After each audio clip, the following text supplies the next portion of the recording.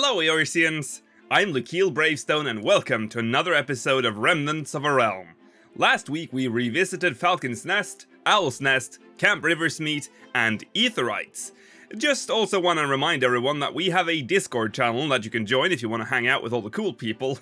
Link is in the description. Come say hi!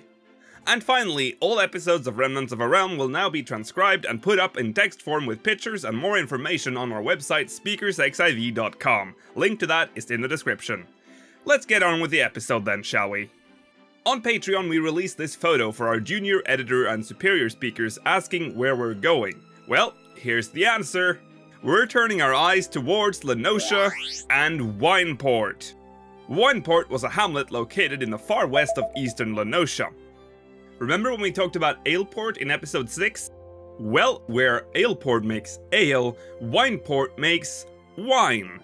Wineport was supposedly a vineyard, but as you can see there were very few grapes growing in this area in 1.0. Because of its position and proximity to Ugamaro, it was, as you can probably gather, most likely a planned hamlet defense location that sadly never saw any use. Wineport was the smallest of all the Eorzean hamlets, only consisting of 2 small buildings and 2 shacks, with a 3rd and 4th building in the background, out of reach. Wineport was the prime location for the Maelstrom Grand Company quest, The Price of Integrity, where much of the questline plays out. Other than that though, Wineport was more or less a deserted settlement that players mostly visited out of curiosity, but would quickly realize that there wasn't much to do here. Today, Wineport has grown to become a more visually pleasing place, still located to the west of eastern Lenosha, an area that got hit pretty hard by Dalamud fragments, and the entrance location for the Binding Coil of Bahamut. The vineyards are finally visible and buildings have popped up around the settlement. Lore-wise, Wineport is on the mend after the calamity after losing a lot of the existing vineyards. I see. Now also sporting its own Aetherite, menders, and vendors, Wineport is a fully functional settlement you are sure to visit a lot in your adventures across Eorzea. Now let's take a quick walk to the very south of eastern Lenosha and Red Rooster Stead.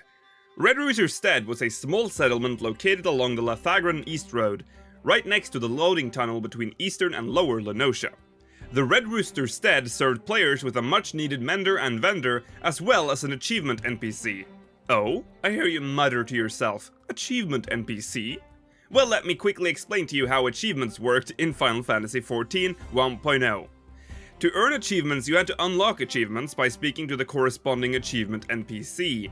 All achievement NPCs had a unique icon on the world map. The different categories and NPCs were Battle, Adalon, Character, Rambros, Synthesis, Dediadi, Gathering, Rebecca, Materia, Almanane, Quest, Derwin, Items, Terimo, Seasonal Events, Jonathas, Dungeons, Millith Ironheart, and Exploration, Nedric Ironheart. Once unlocked, you could start working towards the achievement. Once an achievement was unlocked that would reward you with a title or an item, you had to talk to the correct achievement NPC twice. Once to actually unlock the achievement, and the second time to receive the item or title. Today, only Jonathas remains as the sole achievement NPC.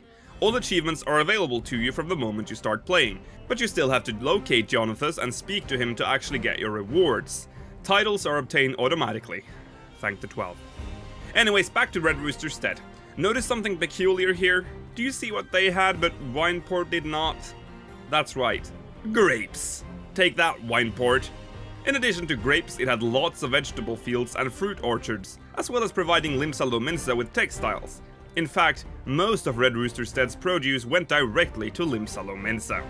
It also had these lovely textured rocks that you could sit on around this neat little campfire. Today, there isn't much that remain of the original Red Rooster Stead. As with most 1.0 structures, the new Red Rooster Stead looks way more impressive. Large brick buildings, spires, gates and windmills all make this place look absolutely beautiful. It also serves as the main scenario location, as well as being located right next to the Mist Housing District entrance.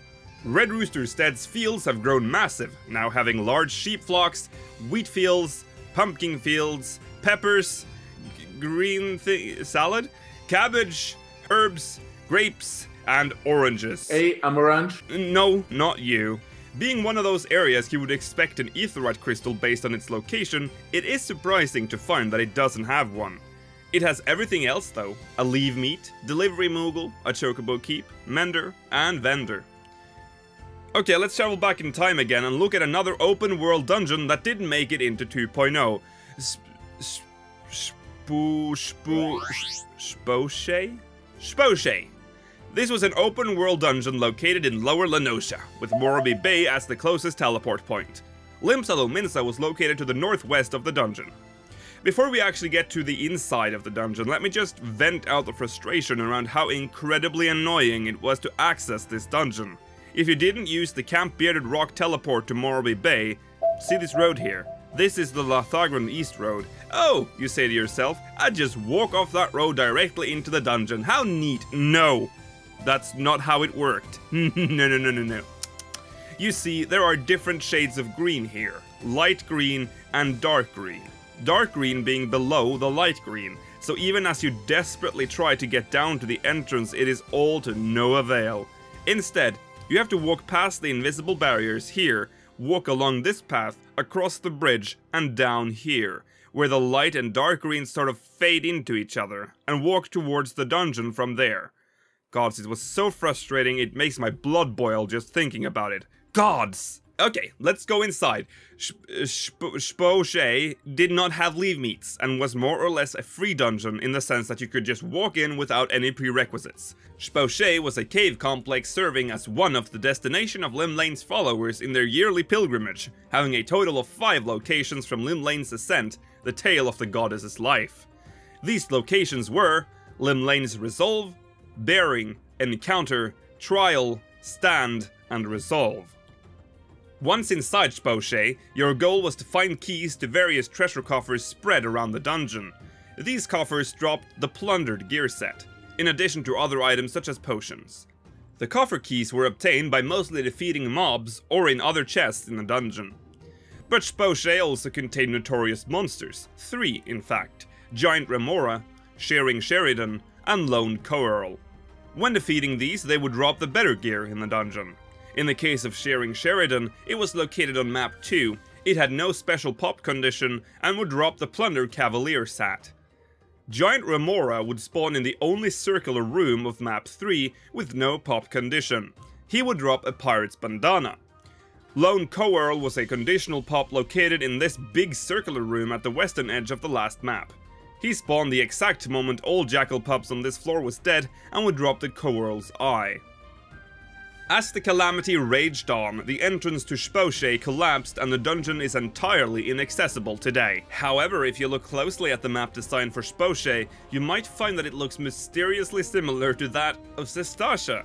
It is very possible that this dungeon was used as the primary inspiration for Square, so if you miss Shposhae, don't worry, it lives on in Square. Now for the last part. Path Companion. Upon reaching the unified main story in 1.0, you would finally meet Minfilia and the Path of the 12. Once you agreed to become a walker and your name was entered into the register, you were asked to choose your Path Companion. You could choose the class you wanted that companion to be, and you'd be presented with 4 different characters you could choose from as your companion. The race and gender of the companion would dictate his or her personality. Let's go through what these were. Pure male, a fine if somewhat conventional companion, possessing a strong sense of justice, an indefatigable spirit, and so on. Pure female, a gregarious though slightly egocentric young woman. If you can put up with her, she won't let you down. Ellison male.